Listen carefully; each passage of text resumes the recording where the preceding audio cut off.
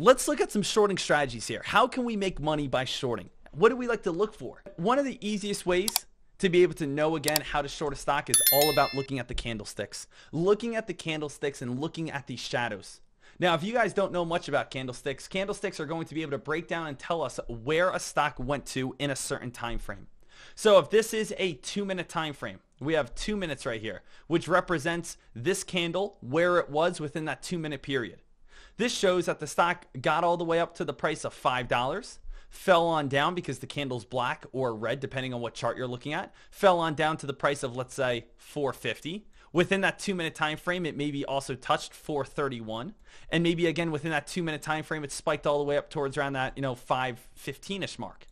So a candlestick is going to help us understand where a stock was within this time frame. Now, the best thing to always look at is looking at right here. This top part of the candle. This top part of the candle is called the upper shadow. And when we see an upper shadow, we know that there is going to be weakness. Now you might say, Deck, well, there's a lower shadow right here. I'm talking about when we see a true upper shadow. When we see a stock climb and we have a candlestick, climb, we have a candlestick, climb, and what do we have? Big upper shadow, then the stock starts reversing on down. A candlestick essentially is telling us that the stock went from $5, spiked all the way up towards, let's say, the price of $5.50, and it couldn't hold its gains. Touched this area and then came crashing all the way back on down. When a stock goes on a very big spike, we want to see it hold its gains. We want to see that stock be able to continue to move itself on up. And if it can't hold itself on up, that means, again, people took profits. That means shorters moved on in. That's what means people were selling their shares. So if we spike and we again hit an area and all of a sudden it rapidly comes back on down within a short time frame, such as 1 to 2 to 3 minutes, that's showing extreme weakness on display where the stock is going to reverse. So where would be a great example of that just today? Right? I don't ever like to save any sort of textbook photos because I like to show you all my strategies. You can find them in the exact day I'm teaching. Let's go to the number one top gainer, CPIX. CPIX, we look at the day that this stock has spiked. We look at today and we can just go back to, let's go to a 2-minute time frame right here, right? 2-minute time frame. What can we notice about this 2-minute time frame if we take a screenshot? You say, Deck, I want to be a great shorter. Well, what can we do with our shorting? We can say, hey, every time I see an upper shadow, I bet you the stock is going to have a red candle following it. So whenever we see an upper shadow, we could say to ourselves, hey, watch for a reversal. Hey, let's get ready to short. Hey, let's go ahead and locate our play on the short side because every single time we're able to make money. And you want to talk about the biggest reversal on the day. Look at the stock climbing, climbing, climbing, climbing, and look at the upper shadow. This shows that the stock was able to go from this $5 mark, spike all the way up to $5.50, but right when it came up to $5.50 resistance, everyone retreated. Everyone took their profits and shorters moved on in. And right when you see that upper shadow, you could jump in and you can make money as the stock falls all the way on down. Upper shadows, the analogy I always like to give, and a little childish, but at the same time it works very easily, is just imagine this as if you are climbing Mount Everest. You are climbing Mount Everest, climbing Mount Everest, climbing Mount Everest, and at the very top of Mount Everest, what do you do when you get to the very top? You say, wow, I made it. You go ahead, you stick a flag in at the very top of Mount Everest so everyone that comes up to Mount Everest in the future knows that you were here, knows that you accomplished it. Now, what happens after, again, you get to the very top of Mount Everest? What do? Do you stay up there and live up there forever? No, you go back on down. So think about this as climbing a mountain. You climb a mountain all the way on up. You stick your flag in on this, wow, and then you go all the way back on down. Take a look right here. This is us climbing Mount Everest. We're climbing, we're climbing, we're climbing. We stuck a flag right at the top, let everyone know that this is the top. We made it to the peak. And now we start heading back down the opposite side. Shorting can be as simple as looking at upper shadows. And a lot of times, guys, whenever you see an upper shadow, you're going to be able to know that the stock is going to have some sort of reversal. I mean, TOMZ just started spiking in power hour. But what is this long black line? Our reversal area where we can go ahead and put a short in on this play. Right? All these plays, OTMO, big upper shadow. I tried to short this one at 475. The stock came up to 470, just missed it by 5 cents. Now, again, I'm still happy. I'm up $2,631 on the day. But at the same time, OTMO could have been a great short. What about PPSI? Anything on PPSI right here? Let's see. There's not always going to be perfect upper shadows, because if we take a look over on PPSI, PPSI essentially just has been dropping all day. But even with, again, with this stock dropping all day, you can still see a couple little upper shadows on display, can't you? You can see an upper shadow when you take a look at, right here, the stock climbing, climbing, climbing. Here's us climbing the mountain, put the flag at the top of the mountain, then reverse. You can even check it out right here, where again, the stock is climbing, climbing, climbing, put the flag at the top of the mountain, and reverse on down. So it's very neat to see. It's very cool to see that whenever you guys see these patterns, ARDX, number 3 top gainer right here, ARDX, upper shadow, stock starts reversing. Dex, so you're telling me every single time I see a top gainer on the day, when I see an upper shadow, it has a great chance of reversing? Absolutely. So you're telling me, usually I wake up in the morning, I usually don't know what stock's going to be the best one, and I usually end up taking a loss because I'm buying at the break of resistance and trying to nail the breakout, when honestly I could just wait for the breakout to happen and then just short it there instead? Absolutely, right? This is how I'm able to make $560,000 throughout this whole entire year. If I break down again how much I trade in each way, I probably have about 100 trades. I would say 83 of them are going to be on the short side.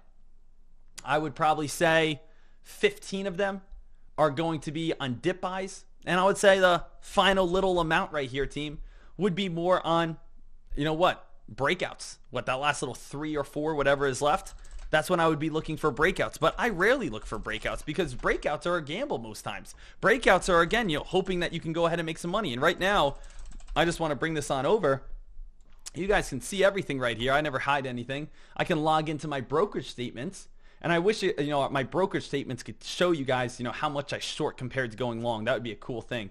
But if we scroll on down to year-to-date P&L, breaking down every single month, I've had some huge months. I had one red month, $561,000. This is my biggest month of trading ever. And this is, or not biggest month, biggest year of trading ever, over $500,000. I'm 28 years old. 28 years old, was able to make $561,000. 80% of it is from shorting these stocks. 80% of it is waiting for a breakout to happen and saying, hey, there's the upper shadow. Let me short this on down, right? It is kind of as simple as that in a lot of cases. Now, there are, of course, other strategies that we want to be looking at and we want to be focused on. So let's keep it moving. Let's go into this a little bit. But going into upper shadows, what do we have here? Upper shadows show weakness. When a stock spikes and can't hold its gains, it makes buyers believe that the stock is weak, which equals selling and shorting. Long upper shadows indicate a reversal coming on up. And we could see, the stock has been moving on up. Upper shadow reverses back on down. You can see a stock moving on up and upper shadow hits, reverses, start coming back on down. You could see a nice stock, moving itself on up, hits its upper shadow, starts moving all the way back on down. Upper shadow is the easiest way to just go ahead and make money in the stock market. Stop listening to StockTwits. Stop listening to Twitter. Stop listening to random people that your dad's friend, uncle said he worked for this company and this is going to be coming out with some sort of phase trials. Look for, again, the top gainer every single day. Watch for that upper shadow and watch yourself just collect that money. Really, it's great. I love it, okay? So it's beautiful. Now, what else can we be doing here, team? We can be shorting previous top gainers. I've said this many times already in this lesson. I'll say it again. I'm a huge fan of answers being given to me. I'm a huge fan of knowing I'm going to be making money. People always compare the stock market to a casino. I don't compare the stock market to the casino. And when I do compare it to a casino, I compare myself as I'm the house, not the tourist. You know who's the tourist? The tourists are the people that are looking for breakouts. The tourists are the people that are putting money on black or red during roulette. The tourists are the people that, again, go to sit down, throw money out there, get their chips, and they're sitting back. You don't want to be the tourist. You want to be the person that's collecting the dice, the person in the cashier handing out the money. You want to be the person that is, again, sending out the cards, not, again, the person that's trying to make a couple dollars. Don't treat it like a casino. Be the house. The house always wins. Don't be the tourist. So wouldn't it be better for the answer to be given to us? So for this instance, we know most penny stocks are non-credible companies. Even when they have a good press release behind it, we know the majority of penny stocks are not going to be able to hold their gains very well. If a stock spikes 100%, it's just not going to hold. There are going to be rare cases, probably a dime a dozen throughout the entire year, that we'll see a stock go on a $100 climb, multi-day spiker, but it's not often. And that those times can get scary as a shorter. I'm not sitting here and saying that you are going to make money on every single short that you make. But if you, again, follow these strategies, you will make money on a lot of shorts that you make. So, what's a great way to make money? Number one, look at the upper shadows, but what else? We also have shorting previous top gainers. Look for stocks that have spiked over a 90 on the RSI. Look for stocks that have spiked more than 3 days in a row. Look for stocks that have large overextended moves. Remember, team, these are penny stocks, not stocks that are going to hold their gains. So as I already showed you a few huge examples already, we take looks at plays that have been great shorts recently. SCV was a top gainer on Monday. Guess what happened? It was a huge loser on Tuesday, right? And that's how you can trade a lot of your plays. You can go through a lot of these top gainers previously and see that they usually turn into big time top losers. So SCV, nice big spike. SEV, nice big dump. AERC, nice big spike. AERC, nice big dump. DWAC, just showing you the big ones. Nice big spike. DWAC, nice big dump. But it doesn't even have to be that. It could be as, easy as, if we want to look at CPIX, right? CPIX. Alrighty, today's a nice big spike. Get ready for tomorrow now. Watch for a nice dump. This whole entire list right here is a list of potential shorts for tomorrow. So what I always like to do every single night is I go to finviz.com. I go to Finviz right here and I write down CPIX because I know this could be a great short tomorrow. I write down MEIP because I know this could be a great short tomorrow. All these plays are, again, going to be great opportunities. I already showed you, again, a huge list. If we go over to HUDI, let's go over to like HX. HX goes on a massive rip. HX goes on a massive dump. We can go on LGVN. LGVN goes on a massive spike. LGVN goes on a massive dump. Even when you take a look at the big boys, such as GameStop, one of the biggest spikes in 2021 so far, and this is one of those super rare cases where it keeps on going. It's never going to hold this. It's never going to hold a $500 move, and you can actually see the stock went from $18 to $500, from $500 to $18, right? It gives everything back.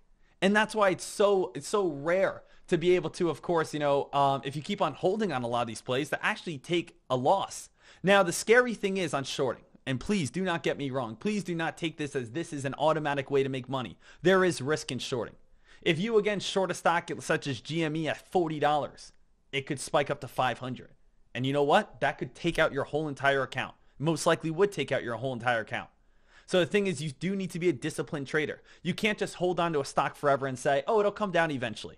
And while that may be the case, you may go through a whole entire loss of an account where your broker takes you all out.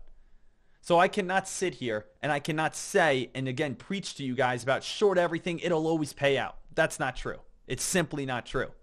But I will tell you, if a stock spikes over 100, 200, 300%, the likelihood of it holding over the next week or so is very, very slim. Very, very slim. So when we go ahead and we take a look over on the screeners right here, something that we can easily do if we head over to all is just go to RSI. Go to RSI, go to overbought. These are all stocks that are overbought. Most likely not going to be holding very well.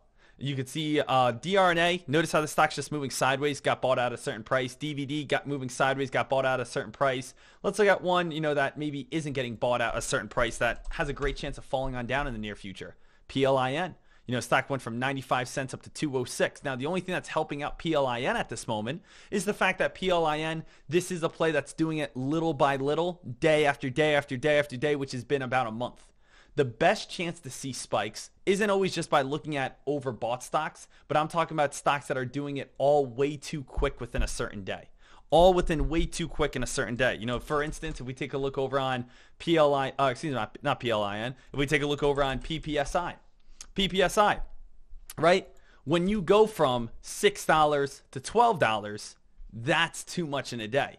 Some stocks may take a month to do that, and that's okay because you're slowly moving up, slowly moving down. But moving up, get a couple sellers. Moving up, get a couple sellers.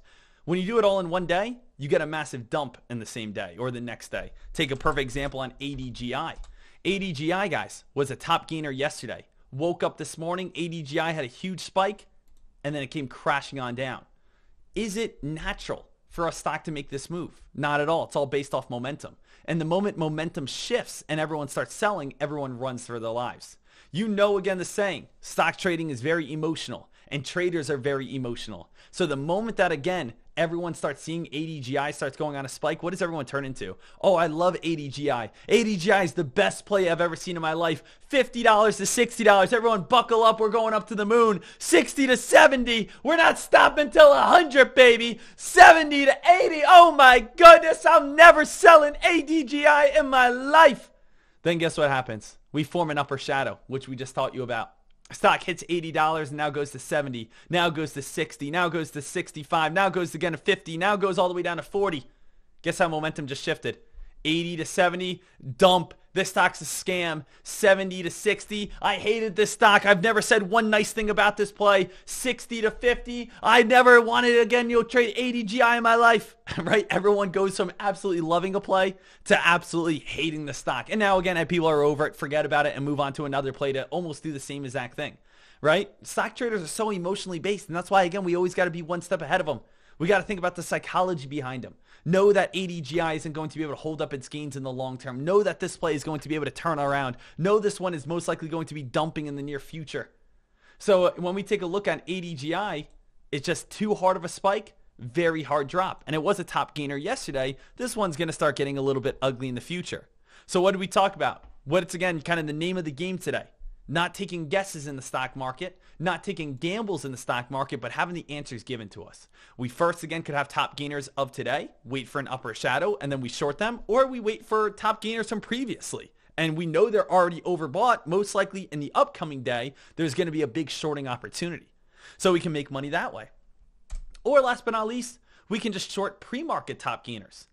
In most cases, guys, stocks that spike up in pre-market don't hold their gains very well, which is a very common misconception with a lot of new traders. A lot of new traders wake up and they see a stock up 110% and they say, that's the one I want to trade. And I say, why do you want to trade that one? They say, because it's up 110%. Well, that means it already spiked up 110%. If I came up to you and said, hey, there's a stock that's extremely overbought, probably is going to, again, be falling any moment now. You want to get in on it? You turn to me and you'd say, no way, I don't want to get into it. But you still are the same person saying, well, I want to buy the stock up 110%. AKA, that's the stock I just described. So we need to, again, think about that. The majority of stocks that have large gap ups in pre-market are usually the number one best short at the start of the day. But a lot of new traders don't think about it like that. A lot of new traders see that it's the top gainer on the day, so that's the one they want to trade. So one of the most profitable ways to make money is when you guys wake up in the morning and you see a stock already up 100%, watch for it to go on a quick morning spike at the start of the day and watch for it to dump on down, right? This is a very simple and easy way to trade, 85% win rate in most cases. Perfect example today, right? I always like to just show today's examples. PPSI. PPSI was one of the best top gainers of today in pre-market, right? Let's just go over towards this, make this a little bit bigger for every single trader to see. PPSI closed off the day yesterday at $7.73. Moved up towards $8, moved up towards $9, moved up towards $12, even at the start of the day. Guess what happened? Got a quick little spike, dumped on off, right? Quick little spike, dumped on off. Today it's in the red. This was the number one best top gainer on the day. And again, the reason why so many traders love this play is just because it was a top gainer on the day.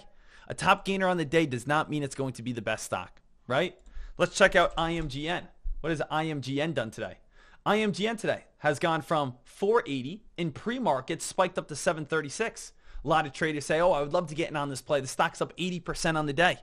And you know what happens? The stock went from $70 and came crashing all the way down towards around $5. Just because a stock looks like it's one of the best top gainers on the day doesn't mean it's going to be able to hold its gains. It already went on its rip and run. Notice what NLSP did today. NLSP went on a big spike in pre-market. Guess what happened? It came crashing on down. Remember, team, this is not me going through weeks and months of textbooks and trying to find examples that work on what I'm saying. Everything that I've taught you so far is from today. From today. And you can now, again, mix and match everything that you've learned. From upper shadows, where again, NLSP, wow, this is a pre-market top gainer, which also formed an upper shadow right here, which indicated that a reversal was going to be coming, and this reversal led to a very big drop. Oh, wow. So we have pre-market top gainers with upper shadows leading towards very big drops. Or again, we could look at PPSI, which is a previous top gainer with a pre-market top gainer, which also had, again, a few different upper shadows that indicate when the stock's going to reverse. So we're, again, putting these three main strategies together to really be able to have this just fire win rate, to just be able to take down, again, the market in the penny stock world. And I know, again, when you say you're shorting a play, sometimes traders don't like it. And the only reason why traders don't like a play when you're shorting it is just because they're going long on it. No one wants to ever hear, hey guys, I'm shorting 10,000 shares when you're the person that wants the stock going up. And then again, someone is saying they're trying to push the stock on down. So when you're saying you're a shorter, you sometimes get some hate for it. When you're a shorter, you might have some people out there saying, no, this thing's going to squeeze you out, right? But what do I know? I know these are penny stocks. This isn't Apple. This isn't Tesla. Shorting Tesla is not a good idea. Trust me, I know. It's not a good idea. Shorting Apple usually isn't a good idea. Shorting the stock market isn't a good idea. But shorting a stock with 2 employees that it's up 100% because of some random press release that came out today and traders are just trying to make a quick buck on a low float stock, hey, it's not going to hold on up. You can either, again, be on the short side when the stock starts falling, or you can, again, keep on holding and just kind of complain on StockTwits, right? You got a few different things. I feel like I'm being blunt today. I feel like I'm being like, a little, I got a little tension. I got a little meanness underneath my voice today. I don't know what's going on here. It's just, I want you guys to win. I want you guys to profit. Start again, cashing checks, baby. Again, take them out. Take out the longs. We got this. So I'm fired up right here going over this because I know, again, you guys are going to start making some big time cash and be able to make some big time money. Oh, baby. We're going to get them out. We're, again, taking down the longs here. Woo! So, stocks that are top gainers in pre-market have already made the most of their move. The majority of top gainers in pre-market will fall, especially with ones without news. Stocks that are up over 200%, usually in a morning, they're never going to hold its gains. Take a look at every single time the stock gaps up, ANPC. Every time the stock gaps up, whoop, upper shadow, dumps on down. Gaps on up, crashes. Gaps on up, crashes. Upper shadow, next few days, dumps on down, right? Upper shadow, stock dumps on down. Gaps on up, crashes. Gaps on up, crashes, right? Take a look right here. Stock, again, forms a nice big upper shadow, gets a huge dump on down, right? We can see all these times that these stocks, again, just dump on down just because they're top gainers. And so many people like to play them, but end up usually getting crushed on them, right? So make sure that you guys are taking this into consideration. The last one, very simple, very easy, shorting trend lines, right? The moment, again, a trend line cracks is the moment that you guys can go ahead and see the stock go from the bullish side to the bearish side. When a stock goes from bullish to bearish, from the top side of the trend line to the bottom, we know that this is going to be an easy area of reversing where it just really turns into stop losses are hit, shorters move in, and again, profits are being taken. So trend line lessons, make sure you guys go check those out. Those are absolutely awesome. But I really wanted to break this down right here. Give you guys 4 different strategies on how to make money. If that's shorting upper shadows, if that's shorting previous top gainers, shorting pre-market top gainers, or again, shorting trend lines. Another example of just today on a shorting trend line, if you guys need one, is all you have to do is connect the dots. Connect the dots from this dot to this dot to this dot to this dot to this dot to this dot to this dot to this dot.